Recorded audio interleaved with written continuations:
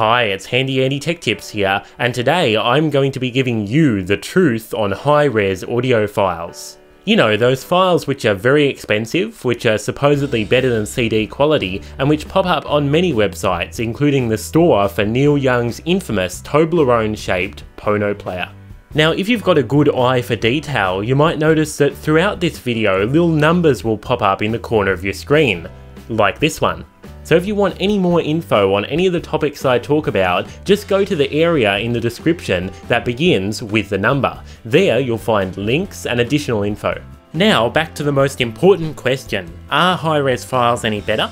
Well, to understand this, first we need to know about these two numbers here. What you see on the screen now is CD quality audio, 16-bit 44.1 kHz. But if you're buying high-res tracks, you're likely to see 24-bit as the first number, and the last number might be something like 96 kHz or 192 kHz. So what do these things mean? The first one, 16-bit, is what we call the bit depth of the recording, and essentially what it controls is the dynamic range. That is, the loudest and quietest possible sounds that can be reproduced. Examples of high dynamic range music include classical recordings, which have a large difference between the loud and quiet sections, which probably makes them annoying to listen to in the car.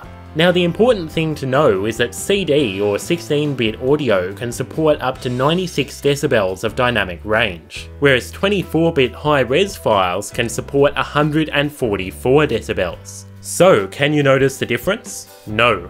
Now, 96 decibels of dynamics is more than enough. In fact, I'm pretty sure that even the most dynamic classical music recordings still wouldn't use all of that range. And neither would any pop or rock albums released during the past 20 years, because over that time a phenomenon called the loudness war has taken over the music industry. The idea is that the louder a single or an album is mastered, the more copies it will sell, so music producers have been bumping up the volume.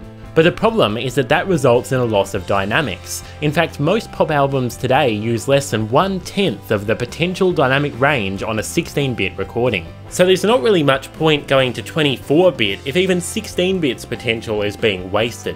So that's the bit depth covered, but what about the other number? Well, that's called the sampling rate, and it tells you the highest possible frequency that can be represented. You might know that other animals are capable of hearing far higher frequencies than us humans can. For example, most bats are capable of detecting frequencies up to 80 kHz, but unfortunately humans don't quite go that far. We can only hear up to 20 kHz. But what about at the other end of the frequency spectrum, the really low bass? Well, around 15 or 20 Hz is probably the limit of our hearing there.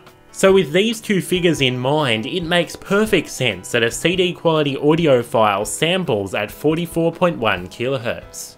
Why?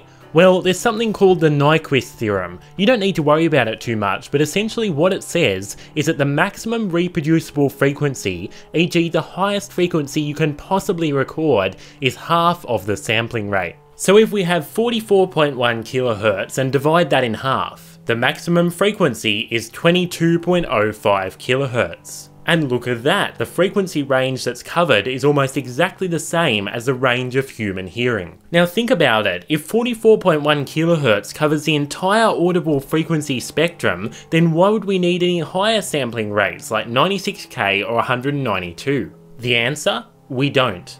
And with that, I think we've just disproven all the so-called benefits of high-res audio. The improvement in the dynamic range is not necessary, the improvement in the frequency range is not necessary. And honestly, unless an album is released with completely different mastering than its CD equivalent, it will sound, wait for this, exactly the same. Anyway, I'm Handy Andy and I hope you enjoyed this video. If you did like it, then please subscribe to my channel and leave a comment below.